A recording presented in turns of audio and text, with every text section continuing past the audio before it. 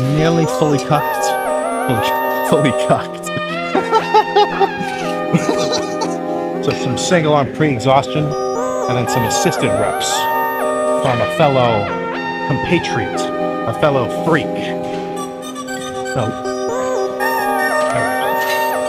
alright, chance.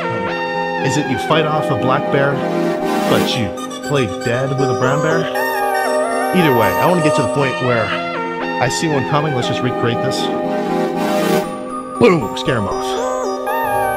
Not that I think you have to shock the muscle, and like if you zoomed in on my freaking lats, they would say to you, "Holy, I've never done this before. Fuck, I'm gonna grow.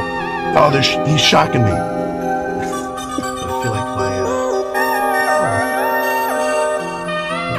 cavity around. But if you were to cut off my fucking quad and hamstring together, how long would that feed a family of 4? A week? Best case scenario. Holy shit, that was the greatest pump of my life.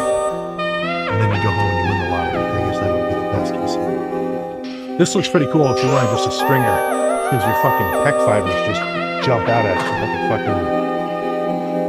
like a Freddy Fazbear game-ending spook. But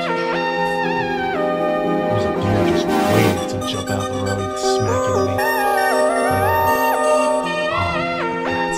I was just kind of daydreaming in class when watching some presentations, and it didn't necessarily require 100% attention. And while I was half asleep, I was kind of dreaming that I was doing leg extensions, you know.